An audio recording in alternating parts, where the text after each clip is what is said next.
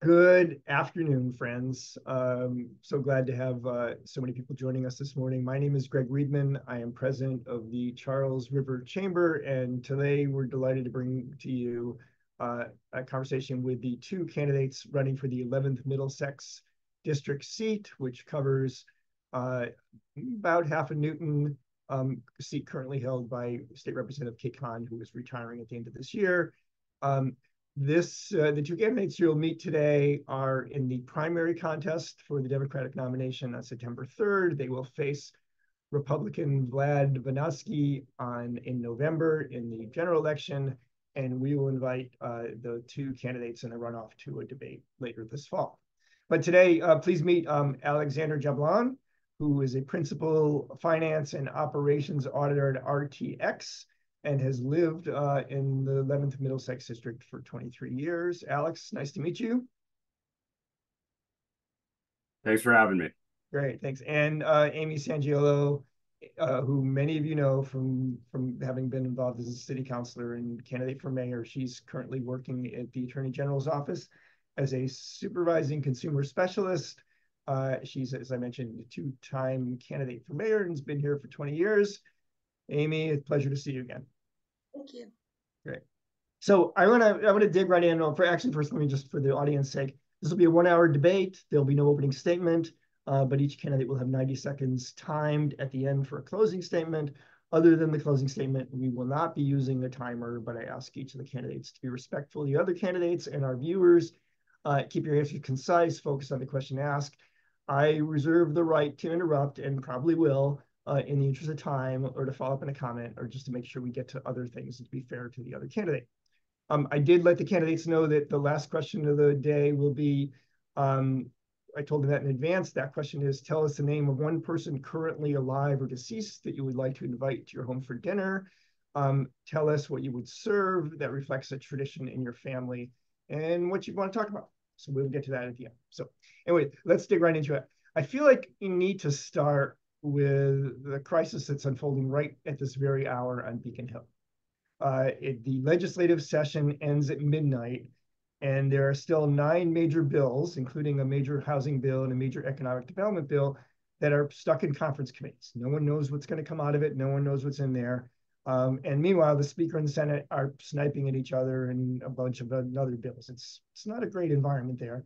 But what it does mean is if you were now in Beacon Hill and you weren't part of those committees, you're going to be asked to vote on these bills, presumably between now and midnight, before you read them. You won't have a chance to really know what's ultimately in those bills. So my question is, and I'll start with you, Amy Sangiolo, why do you want to work in a place that operates like that? Well, I thank you for asking that question. It is very frustrating to see what's happening at the last 24 hours that we have before the legislative session ends. I want to go in there because I believe that I have the experience working with a large body of folks dealing with some really tough issues. Now, the city council was much more transparent, I think, than what we have at the State House. But whatever I can do to help facilitate more transparency and more openness, I definitely would like to do that. Okay. Same question for you, Alex. Yeah, so why do I want to be a part of the process? Definitely a great question. Um, I think probably most people on this call know that if I was in it for anything like money or power, that this is the wrong job to apply for. Ultimately, I want to be on Beacon Hill because I want to help as many people as possible, and I think that this is the perfect forum for it. Obviously I grew up in Newton, went K through 12 here, spent most of my life in Massachusetts, minus 6 years. I'm very passionate about this state. I have so much love for this city that gave me everything, and I want to be able to give back to it. We need a person that's going to go the extra mile. And I think that I'm the person that's going to be able to do that. With the finance background, with the oversight background, I think that I'm able to bring those skills there. Okay. So As let me just, but exactly to the point of this question, you're going to ask to vote on bills you don't know. How do you feel about why are you willing to do that? And then I'll come back to you, Amy, and ask the same thing. knowing that if you go against the grain, if you were out there speaking against leadership right now, you'd be punished and you'd never get on a good committee or a good assignment, because that is the way it works on Beacon Hill. Yeah, Greg, well, I'd love to answer that one. So to answer your question in terms of not knowing the contents of the bill, no, I'm not comfortable with that. And if you want to vote for a rubber stamp or someone that's going to get strong armed into doing things, then you are voting for the wrong candidate if you're voting for me. I'm an auditor. Rubber stamping is the exact type of thing that got us into things like Enron, Arthur Andersen, Tyco, WorldCom, etc. If you want to use a more government example, that's what got us into the Puerto Rican debt crisis by signing off on bills at the last minute, not knowing their contents, and things like that. So if I'm briefed by the conference committee beforehand, if I have reasonable assurance, sure, that's fine. As for the point that you made about getting taken off committees, I would like to bring a very relevant example here. KCON, Ruth Balzer, going up, let's go back to the early 2000s here.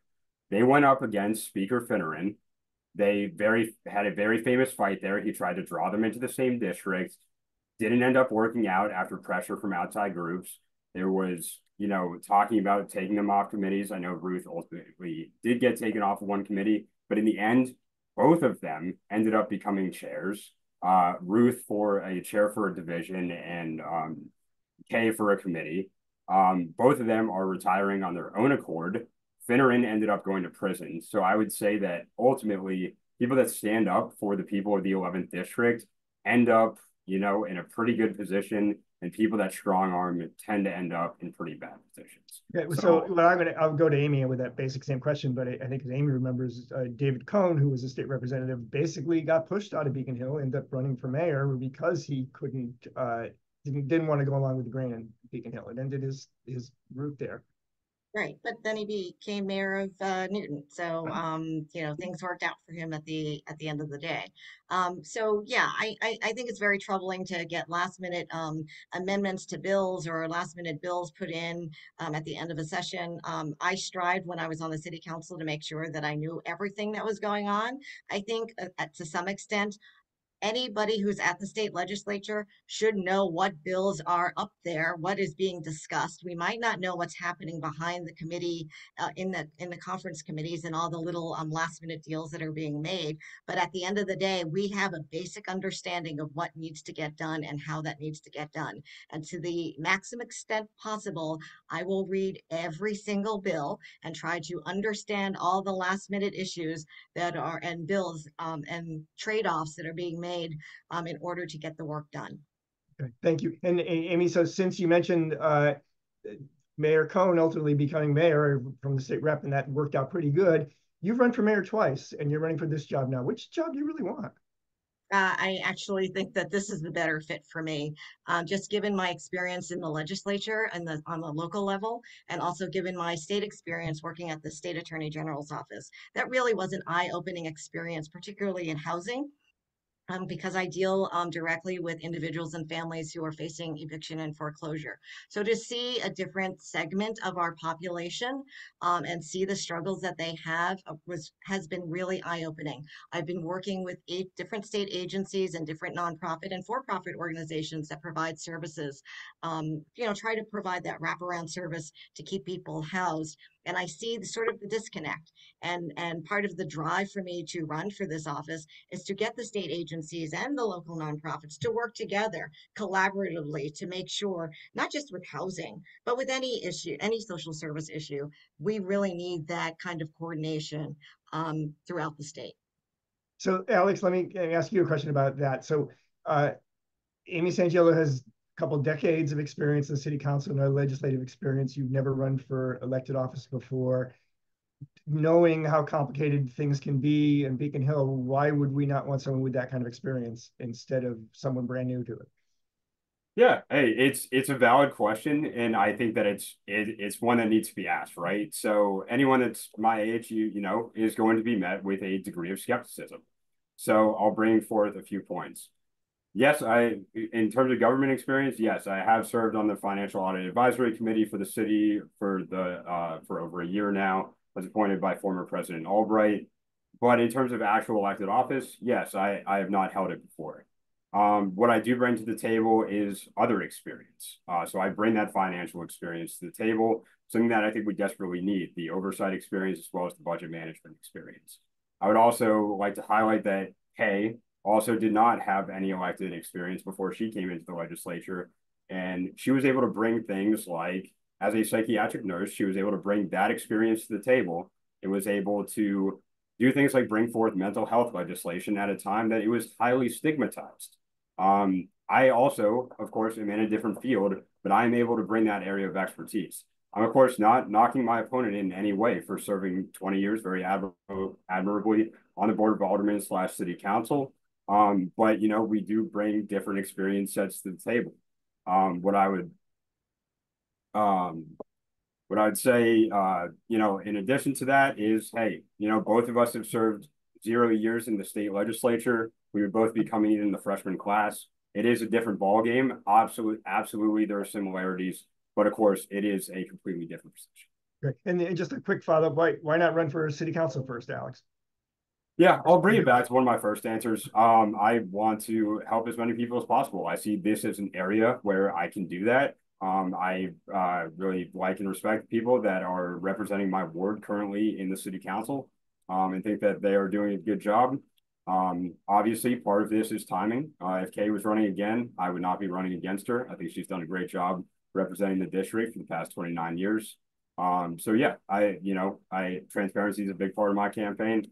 Definitely part of it is timing, but I think the biggest part of it is the role that I have been looking after for quite a while. And I think it's the area that I can have the most impact as an individual on the city and the Commonwealth that I love and help with. Great. Okay, so Amy, let me ask a sort of different version of that same question. So there's a lot of talk in the Democratic Party about the need for generational change and generational leadership. And nationally, we're all excited about the prospect of generational change in the Democratic Party.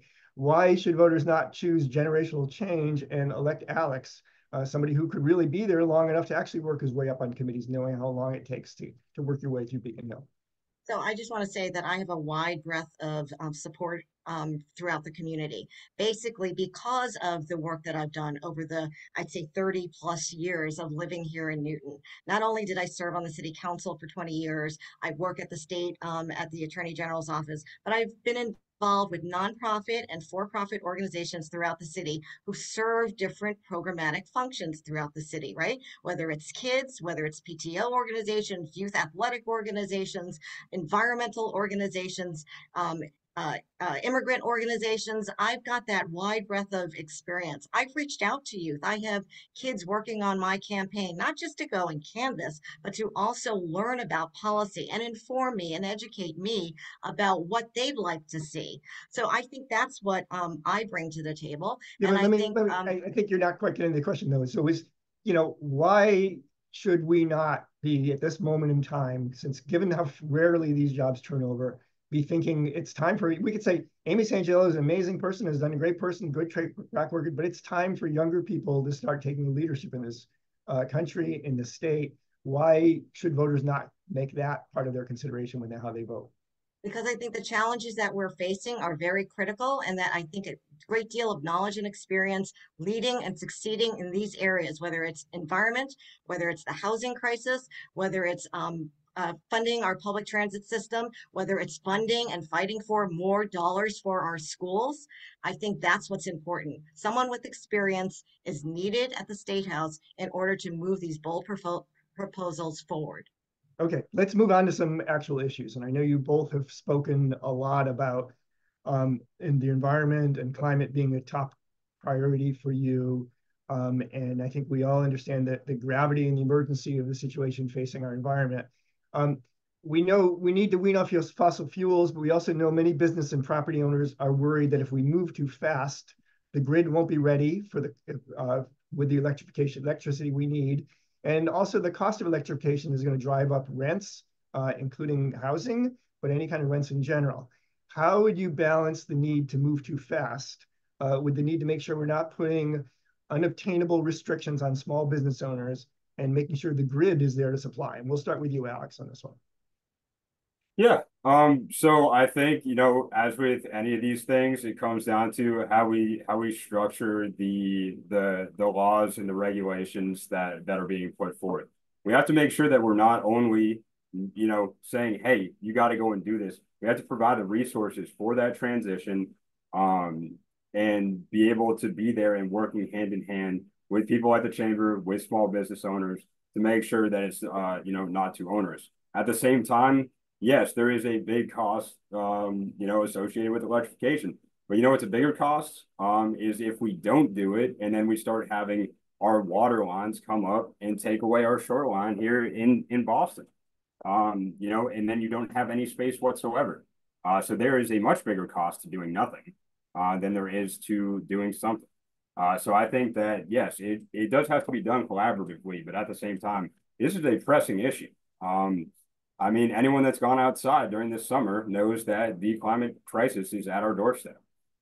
We need the time for action was 20 years ago, but we got now. And we're doing that in the state legislature. And if elected, I would continue to do that and work hand in hand with small businesses. As I try to do as much as possible and be collaborative in my roles in my career. So, Amy, same question to you. Do we just say, sorry, business owners, sorry, builders, we just need to do this and it's more important than what happens? No, I don't think we say sorry. I think absolutely we need to partner with our businesses so that they can move forward. It's an existential crisis, right, that we're facing. So we all have to put in whatever we can to save our planet. So what can we do? I mean, I testified at that hearing for I think it was last month on Birdo, right? And I heard what business owners, your chamber members, have said, and I took that to heart. There are going to be costs involved, and whatever I can do at the State House to provide additional, not just incentive programs, but to help alleviate the cost burden that I know I absolutely do hear the businesses and the costs that they're going to have to um, put out in order to comply with these mandatory reductions in their fossil fuel use. But it's got to be done. We have this mandate of getting to by 2050 to get off of fossil fuels, or to at least reduce our fossil fuels to a point where we have a fighting chance to save our planet. So how can we get there? I think at least with the Birdo ordinance, there are protections built in to at least try to recognize the hardship, right? Put off having to actually upgrade your systems immediately, and it's a process. We know we all have to get there. How we get there and how the state can partner, and the federal government, I'd like to add, to partner with everyone to get to and meet our climate action goals is going to be something that I plan on doing. Thank you. Alex, a follow-up of sort. I don't know if the Birdo proposal currently before the city council does not, it requires changes to be made on commercial property owners, but not residential owners. Should there be some component that is making residential owners, and particularly single-family residential owners, responsible for reducing their energy use, mandating it as opposed to just hoping they will? Yeah, I mean, I think that definitely the commercial side I think is the most pressing issue. Definitely, contributes the most to emissions. I also do just very, very quickly want to add on beforehand to my last answer. Just wanted to say that absolutely we should not move forward if there's not a plan in place. That would just wreak kind of havoc and chaos. Um, Forgot to say that before. My apologies. But yes, I think it's something that we can definitely, look at in the future. I think that commercial is definitely the first step that we have to take while replacing the systems. Certainly we can look at residential. I will say it's something I'd like to look further into. Full transparency. There's something I'm not as well versed on right now on the more on the residential side. I've been looking more on the commercial side. So something that I'm continuing to look into, and we'll definitely provide more Amy, do you agree comprehensive. with that? That there should not be a program right now requiring mandating residential owners to also reduce their energy use? No, I think residential owners do. I supported the large residential apartment owners, multifamily owners. I did not support and do not support going to single family homes yet, or smaller, below 4 family units yet. I think we have to take a look at that. I think eventually people are going to get off of fossil fuels if we can convince the gas companies not to expand their lines and replace their lines instead of repairing the gas leaks. Right. Okay, thank you. Let's move on to housing, which is the chamber's #1 top economic priority. And I know you've both spoken about it being a priority for you too. So as I mentioned earlier, we hope that the House and the Senate will agree on this housing bond bill that's before them. Before it dies, a chance to move forward at midnight tonight. And there's a lot of good things in that bill, and I know you've both spoken and are familiar with it. Do you have any ideas of things the state could do to increase our housing stock that are not part of that bill? Well, Any new housing sorry, who ideas? you're And asking? Amy, we'll go with you this time.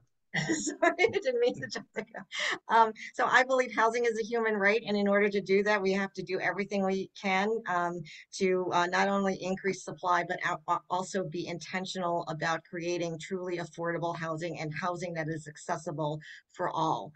We need to make sure that it's habitable. We need to make sure that that rents are controlled. We need to make sure that people have the opportunities throughout the Commonwealth to have access to housing. So I think the bond bill is great. What's missing is the real estate transfer tax. I think having that as an option for municipalities to opt into is a good solution. The municipalities don't have to do it, but it's an option that they can. And I think that that can help in terms of having funding to not only provide and increase our supply of affordable housing and by creation, but also to preserve our affordable housing stock. What Governor Healy has put forward is a great first start, but we need more. If we can do anything else, I would like to see more of a public sector, more government funded, creating housing stock. Which I was a proponent of when I was on the city council. I was hoping that the Affordable Housing Trust Fund could help jumpstart that so that the city could go and purchase and acquire properties and bring those into their housing inventory. Alex, same question. Do you have any new ideas related to growing housing across the state? Yeah, we'll talk new ideas. So I think there's a couple of things there, right? So Councilor Sangiolo did talk about transfer fees. I know that's something that we've talked about in the past. Something that I was disappointed, especially it's in our state Democratic platform. It's something that the governor proposed, and the House and Senate stripped it out. Not a great look in my eyes, and I also saw it as the perfect time really to implement it with the recent settlement that we had with the National Realtors Association dropping the standard commission. As for other things that I would like to look into, definitely repurposing underused property, such as, we are going through a bit of a revolution right now with malls back in the 80s, big deal. Right now, not doing so hot for the most part. I think using some of those old properties, we saw what happened with the Arsenal Mall and how we've been able to repurpose that into office space, into the Lifetime Fitness, and the Atrium Mall. And then Arsenal obviously was redone. That's Watertown, my bad. So things like that, Mills, things like that. I mean, they're really big properties. If they're not being used, then I really think that they're just perfect opportunities to make that into additional housing. Some other things that I would like to look at. Two things that I've seen as big issues in the housing sector as of late. Number one, the role of private equity. We've seen BlackRock become like the biggest landlord in the country, and they haven't been a very good one. I am very hesitant, just as someone that's a finance person, generally to put, kind of protectionist restrictions against private equity, but it seems that this has gotten to a point it's out of control. They are buying up all of our housing and are basically exploiting people and jacking up rents and, not providing maintenance. It's a big issue. It's something that I would like to look at further. In addition, the just explosion of people that are buying up property as Airbnbs, continuing to lease them out. I love Airbnb. I much prefer them over hotels. However, people, when it was started, it was really meant to, hey, I snowbird down in Arizona or something like that. While I'm not there, it'd be great to be able to use that to pay my property taxes, something like that. People are now buying 20, 30 houses, or at least, 2, 3, 4, 5, and exclusively using them for Airbnb as opposed to living in them. We are in a housing crisis. If we were in a place where houses were a dime a dozen, that would be fine. However, it's very clear that this has become an issue, and I would like to look at it. Okay. So Amy, I'll let you follow up on that in a minute, but I do want to ask Alex one thing. So Amy said she would support giving communities rent control, allowing rent control, communities to adopt rent control. Do you like that? Do you favor that idea? My blanket answer is no. I think rent stabilization, I am in support of. Rent control, no. We have seen how inefficient this creates a housing market. If you look at places like New York, people that should be downsizing do not because of rent control. It just creates inefficient markets. There's been plenty of studies that have shown it. I think that it's a short term. It's really looking at something as a patch as opposed to replacing the pipe. Um, I don't support it as a whole. Again, stabilization efforts, I absolutely support. I think that we've really seen just a exploitation of renters in the past couple of years. But rent control as a whole, no, I do not. Okay, thank you, Amy. What? You want to start with rent control? And I guess the question I would ask you about rent control is, are you not concerned that in Newton, for example, a lot of the naturally affordable rental apartments are owned by small private owners, and if you put rent control in there, they may end up selling those properties off, be forced to sell them off to those larger corporations, and take it away from that small family Right. business. So my proposal is not to mandate rent control throughout the Commonwealth. My proposal is to allow communities to opt into rent control. Let the communities decide whether that's something that is something that they should be doing or not. The folks that I work with, Alex was talking about private equity firms buying up these properties. Yes, they are. They're either letting the properties decline, not taking care of them, or they're jacking up the rents because there is no control over the rents. Even the light tech properties, we're seeing that the rents are the people that are living in these so-called affordable housing developments are seeing their rents go up because it's based on area median income. So a lot of the folks that are living in there will see that their housing cost burden. They're paying more than 30% to rent to housing. So I think there's a lot that needs to be done, right? We have to lean on property management companies and these landlords to make sure that they provide safe and habitable housing. We have to make sure that if we're going to create more, particularly rental housing units, that they're accessible so that folks who are disabled or who have other needs have the ability to get there. I think we need to be intentional about creating more truly affordable housing. We're seeing the issue with the right to shelter, right? And we're seeing that a lot of folks who are being forced out of their homes, or even new arrivals to our state, not having any type of temporary shelter or even housing to move into once the temporary nature of their issue has been resolved, right? So if we don't solve that problem, which is a nationwide problem, we're going to have an even bigger crisis on our hands. So again, I go back to government needs to intervene. This is a huge problem throughout the nation as well as the state, and we need federal dollars and we need state dollars to go and invest in building and acquiring property so that we can go and create the housing that we need at all levels, but particularly affordable, truly affordable housing. So let me ask you this: would you support giving the state more authority over telling communities that they need to change their zoning laws to allow for multifamily homes on single-family lots? Would you want the state to have that power to order communities to do that?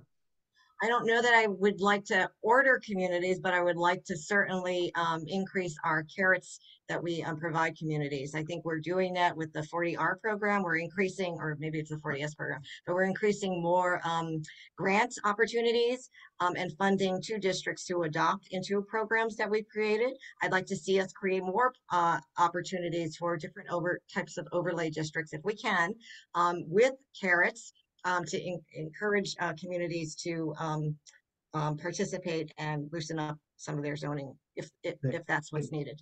Alex, same question to you. Should the state mandate that communities change single family lots to multifamily under some scenario? Not a big fan of mandates, and I'll tell you why, Greg. I also am more on the side of incentives. I think that mandates typically what we see is incentivized building only up to that minimum threshold. I am much more in favor of increasing incentives for both developers as well as for municipalities. developers for creating affordable housing opportunities, and municipalities for changing their zoning to more inclusionary zoning. I think that it's far more effective. I think that we've seen some really great progress in some places that have passed zoning like that, places like Cambridge, and their affordable housing overlay. So I would definitely much more like to see us focus on the incentive side.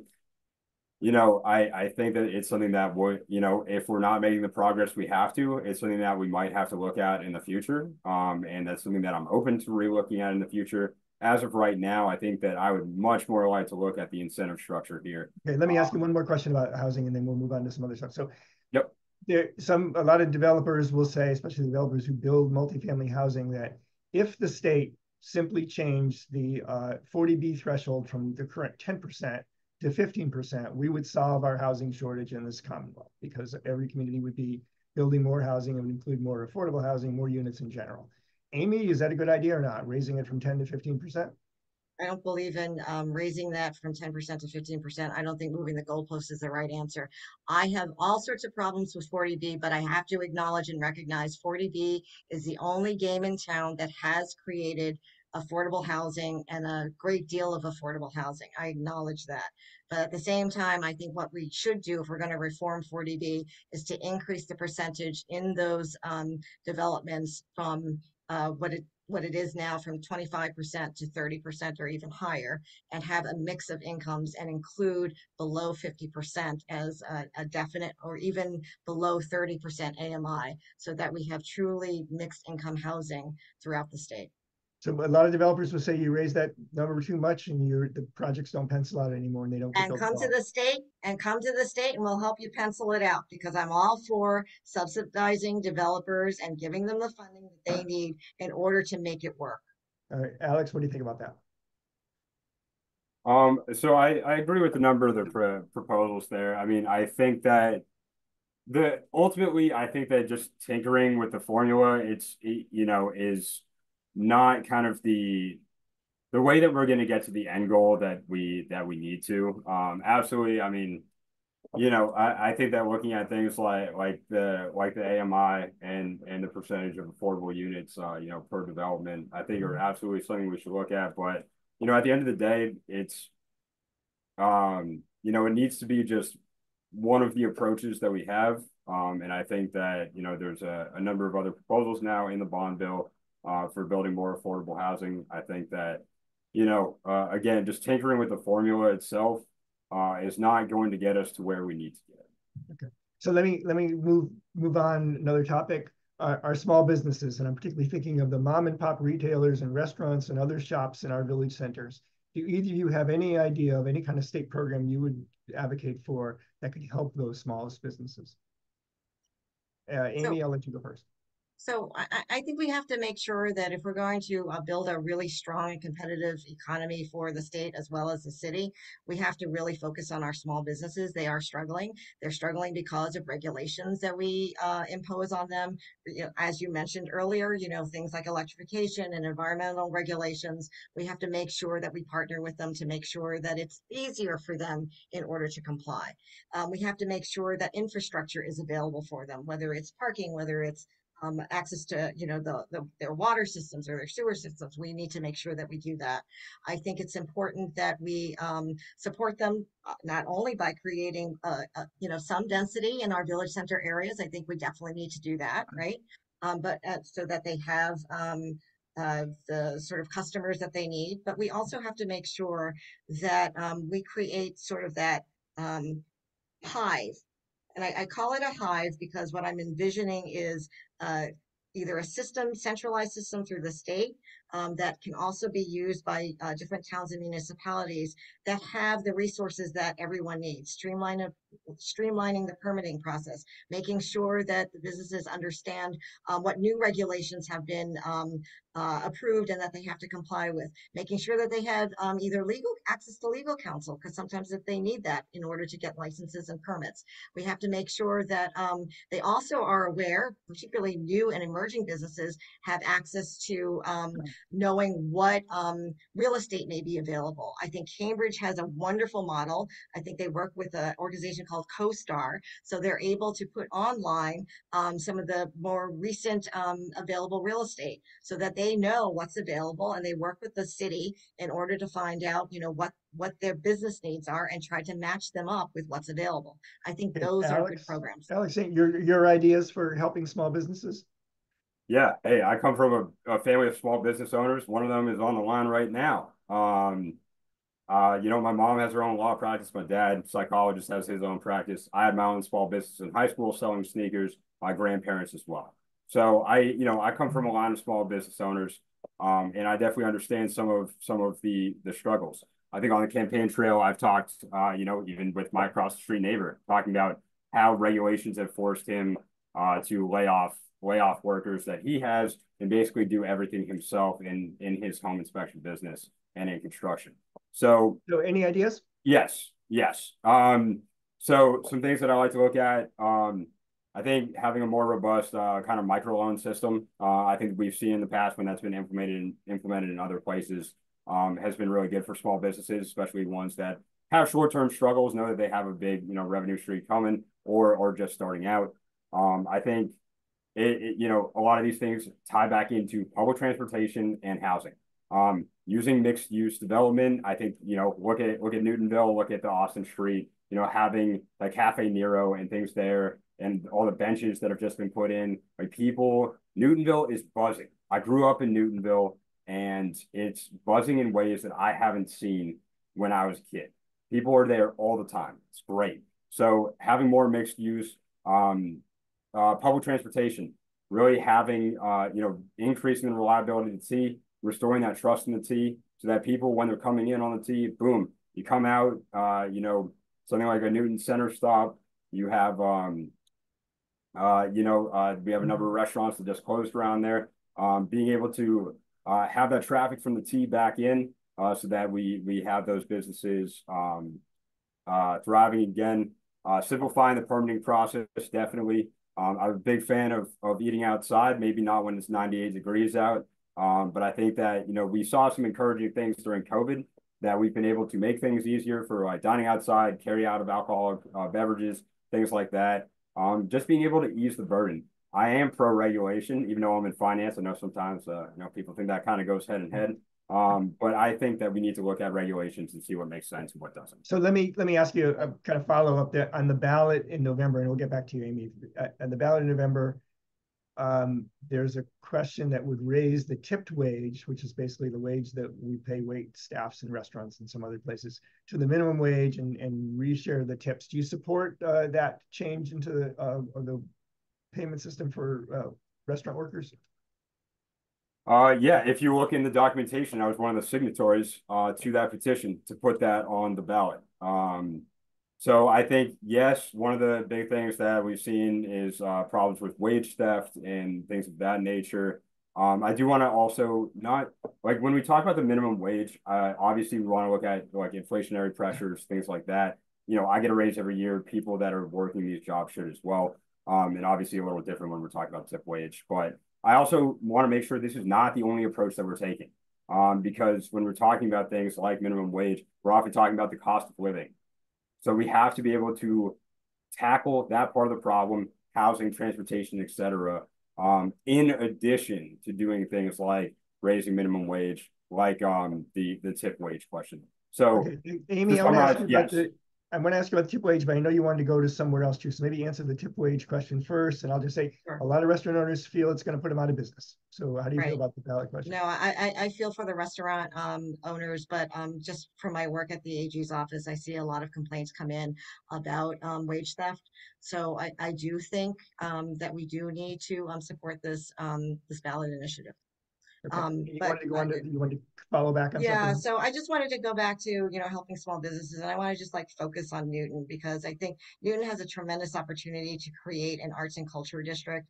We know that arts and culture is an economic driver for the state. I think it comprises like 4% of our revenue that we've received from just revenue in general. And I really think that if we do more support for our arts and culture organizations, I think that helps drive people to come to Newton. I think it certainly helps our businesses when we have more people come to Newton. I think that's something that we definitely need to invest in.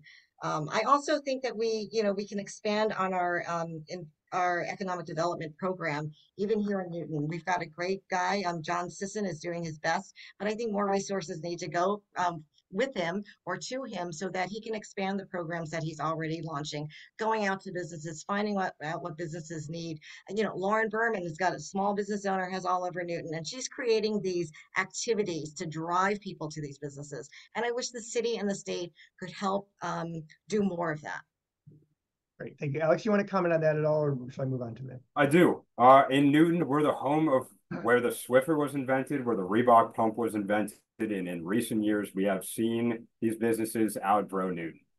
Things like iRobot, TripAdvisor, et cetera, have moved out of here. I'd like to be able to see us, invest, do things like, tax breaks, and grants, things like that, in order to incentivize businesses to stay. I know, obviously, Newton is not Watertown. It's not Needham. I know we do have some space constraints, but I would really like to be able to incentivize businesses to stay here as they grow bigger, and also attract new businesses to stay here. In terms of arts and culture district, it sounds great. Haven't looked into it, but I could comment further in the future. Amy, I'm wondering if you maybe your thoughts on that from a perspective of what you might be able to do on Beacon Hill. So TripAdvisor moves from Newton to Needham, NBC 10 moves from Newton to Needham, Shark Ninja moves from Newton to Needham, and other companies have sprung up all around us. What can Beacon Hill do? What could you as a state rep do? I think that the tax incentive, looking at the tax breaks and what we can do for those businesses to incentivize them to stay. I think, was it Representative Garlick, who might have led the effort in Needham to do that and to encourage them, and that's why we lost them. So whatever we can do on that front, I would be happy to work with our business Okay. community Let and me work move with on. our city. Thank you. I will move on. I want to ask another ballot question, which is the question regarding MCAS, or more specifically, the question would eliminate standardized testing as a graduation requirement for all Massachusetts students. We would be one of only 3 states that don't have any kind of standardized graduation requirement. Alex, you're the guy who probably of the 3 of us who actually took the MCAS exam. So I'll go to you first. Does that make sense to you? Do you support that initiative to eliminate any standardized testing? Yes, I do. I'll say a few reasons why. So yes, I did take the MCAS, 3rd grade through 10th grade. Unlike some people, I actually liked it because it meant no homework or anything like that. And I generally did quite well on it, which is why I think this is a non-biased answer. I don't think it's good for students or teachers. We have seen it kind of lead to narrowly taught curricula. We have students that struggle. Yes, you can retake it. There are students that just struggle with standardized tests. That doesn't mean we have to get rid of the MCAS, though. It is talking about eliminating it as a graduation requirement. So whether it be the MCAS, whether it be a replacement, I think it's good to still have something where we can compare school districts, see progress, things like that. But at the same time, I see no reason it should be a graduation requirement. And if the teachers are saying it, I'm someone that listens to experts. I'm not a master of everything. No one is. And I think that we should listen to the experts here who are on the ground and are saying this should be eliminated. I listen to them, not to anyone else. And I think that it is a good idea to eliminate it as a graduation requirement, specifically, not scrap it altogether. Amy?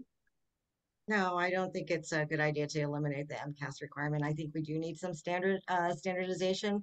We want to make sure that our businesses know that when we have graduates coming out of our school system, that they have at least the 10th grade educational level that they comply with. I'm not a fan of standardized tests. I gotta tell you, I'm not good at standardized tests, right? And I certainly didn't like when some teachers were teaching to the test, right? I think, you want to make sure that everybody gets a broad education, but there's no alternative that's being proposed now.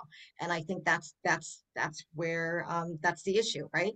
There's no proposal. And if we eliminate it as a graduation requirement, we have no requirement at all, right? No standard at all. And that's why I'm not in favor of it. Great. Thank But you. I mean, you can, as a business owner, who has ever asked for an MCAS requirement? Like who's ever asked for my transcripts? No one on an MCAS. I mean, you're still graduating high school. You still have your diploma. You still have your transcripts of 4 years worth of high school service. And it doesn't mean that that it's just eliminating it as a graduation requirement. We can still have the MCAS, not have it be a graduation requirement. So again, I disagree with my opponent here. Amy, you want to follow up? No, I mean, Alex mentioned, listening to the experts, and I listened to what Jeff Riley, former Secretary of Department of Education. I mean, he's against it. Listened to Governor Maura Healey, who's also against eliminating the requirement. And I think the chamber also came out recently against eliminating the requirement, right? I think there are a lot of educational experts that think we do need some type of a graduation requirement. And unless there's an alternative that's being proposed, I don't think we should eliminate it.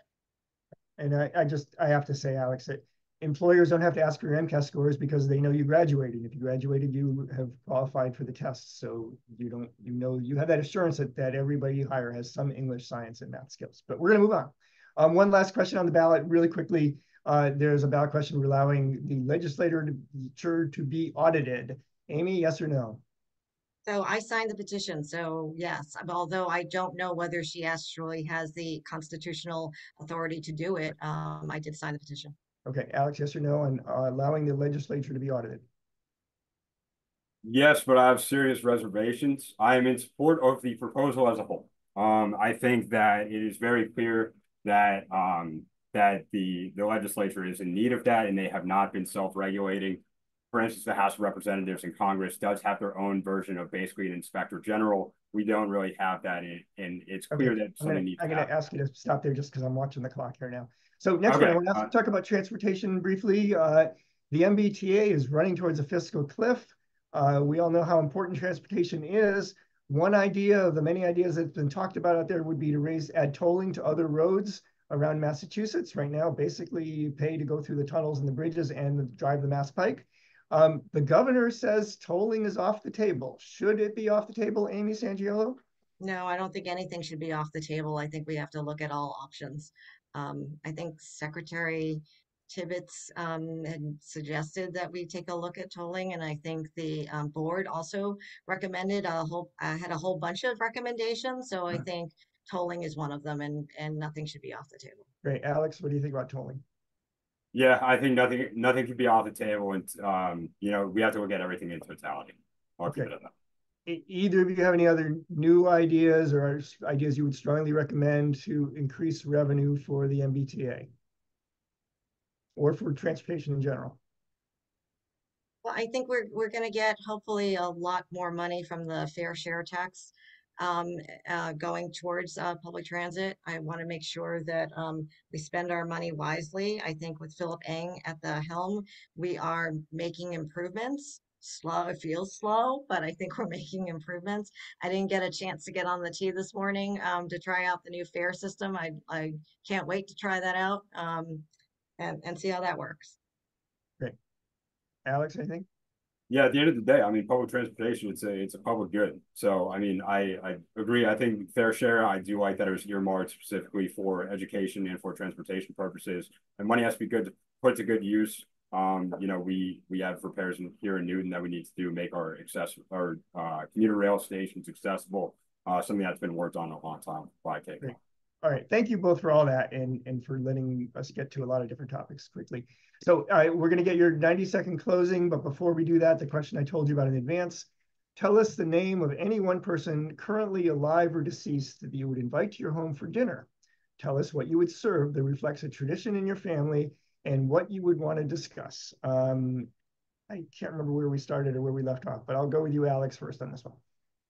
Yeah, sounds good. I think that I would probably choose my grandmother, Betty Morrison, someone who I miss every single day, ask the questions I didn't get the chance to ask while she was alive.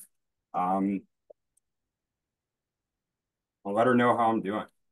Sorry, getting a little emotional. Just let her know how I'm doing. And yeah, that would be my answer. Family's everything to me. So what would you serve, Alex? What would I serve? My dad makes this killer chicken kebab. I have made it with him many times. It's always like reserved for special occasions. Let me tell you, there's no leftovers. Whenever we made the kebabs, my mom, who's right there, Eileen Morrison, yeah, you could see giving the thumbs up that would be the case. So definitely. Very good. Amy Sangiolo, same question for you. So I would also invite a family member, and I was torn between this, between my mother or my father. So when I'm going to say Yuriko Ma, my mother, who was a Japanese immigrant who came to the United States.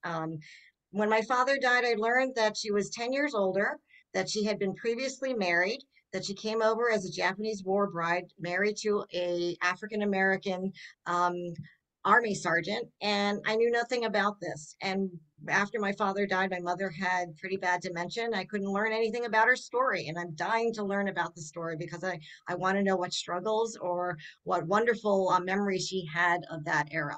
But she never shared that with me. I would serve sukiyaki because that was her favorite dish, and that's probably the only decent Japanese dish that I can make. Thank you. I will say, so it's always so interesting to hear these answers, and we've done now 3 of these debates with the 3 state rep races in the chamber footprint. So 8 people, 7 of you chose a family member, 1 chose Jesus Christ. The others, but we've had other times when I've asked this question and other historical figures have come up, but it's just interesting. So anyway, thank you Yeah, so much. initially I was going to say Paul Wellstone, but I think my grandmother far beats him out. Well, there you go. So finally, closing statements, and we'll begin with Amy. You've got 90 seconds to tell us why we should consider voting for you on September 3rd. Sure. Thank you again for the opportunity to meet with you and your members. I always enjoy these forums, so thank you again. I believe that I will be an effective advocate to move forward very bold proposals to address the many challenges that we face. I'm a former 20-year member of the City Council.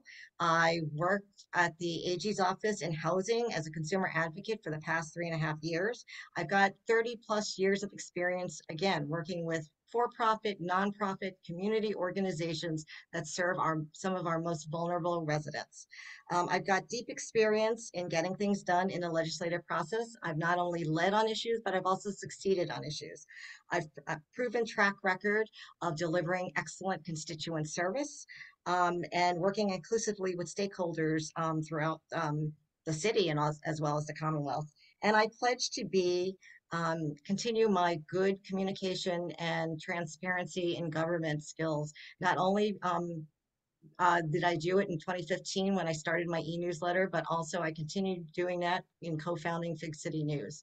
So I will be a partner as fierce as I was at City Hall, and I will be just as fierce at the State House. So I hope you'll vote for me, Amy Sangiolo. Thank you.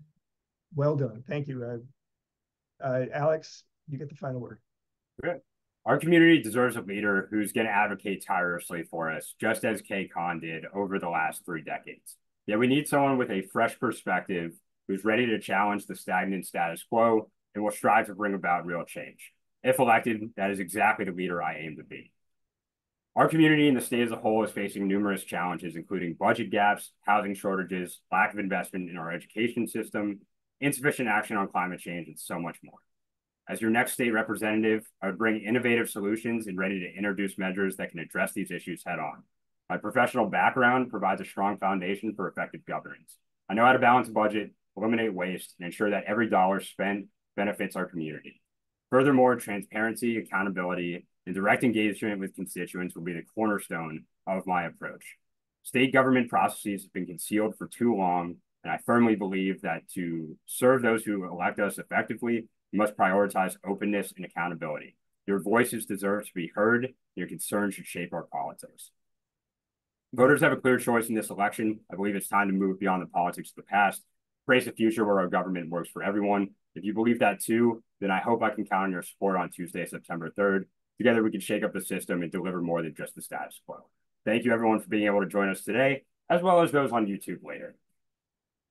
Thank you both very much. And you both came in with 10 seconds to spare. Good discipline. I appreciate it. So, and really appreciate your time and your thoughtfulness and your willingness to serve. It means so much to have good candidates and to have a competitive race. So we appreciate that.